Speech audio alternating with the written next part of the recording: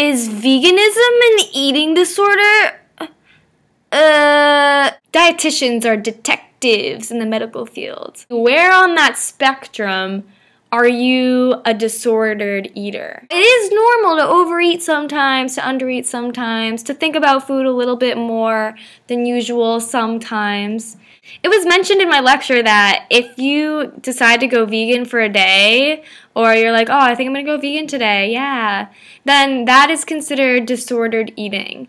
This is because it is not a lifestyle choice. Use these clues to help you figure out if your eating is disordered. Do you rarely use your true hunger and satiety cues? Do you give an unreasonable amount of thought to food selection? Do you have any flexibility in your eating patterns? Do you ever let yourself leave some food behind on your plate? Or are you still growing up with that clean plate club swag? Do you find yourself frequently overeating or undereating? Do you notice yourself like emotionally eating a lot? I want some ice cream. How do these obsessive behaviors start, you might ask? I'm gonna go on a diet. I'm gonna lose so much weight. Yeah, Atkins diet. Yeah, I'm only gonna eat so many protein foods so that I lose so much weight. Yeah, diet.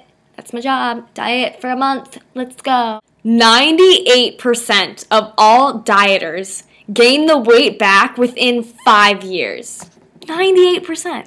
That's the reason why the word die is in diet.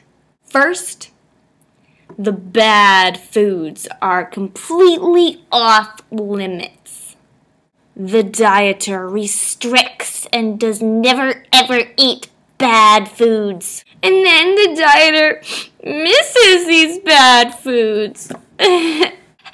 Dieter binges and indulges on bad foods. Dieter failed and feels really guilty and crappy. Oh. All of these feelings of awful guiltiness restarts the cycle, restricting the bad foods. The diet is the devil! Yeah, I've been through this cycle. It's not fun at all. It kind of seems as if you have more bad foods than omnivores do. So you might think that veganism is in fact its own eating disorder, because looking around you might think, ooh, I can't eat that, or ooh, I can't eat that. Vegan for life! Veganism is a lifestyle choice, not a diet. It's called mindful or intuitive eating. Here's a few ways to help you eat more mindfully. Don't worry, you don't have to do all of them. Just try one or two, see how you feel. Giving yourself unconditional permission to eat anything you want whenever you want. Take the stress out of eating. What does the food sound like as you eat it? Do you like it? Do you not like it? What flavors are you experiencing? Try to notice any feelings you might have. Do not judge those feelings.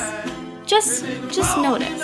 So tell yourself, instead of saying, I can't eat that, say, I can eat that, I just don't want to.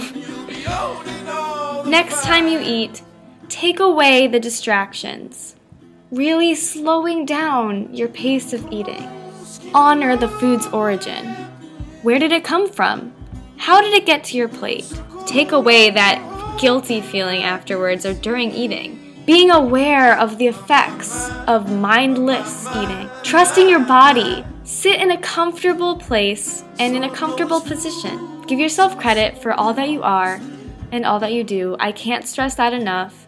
Eating the most beautiful, sustainable, colorful, antioxidant-rich, nutrient-dense foods for the rest of your life sounds pretty deliciously amazing and fun, like a fun hobby to me. Stay true to yourself and what you believe in. From my classroom to your kitchen, live big and carb up.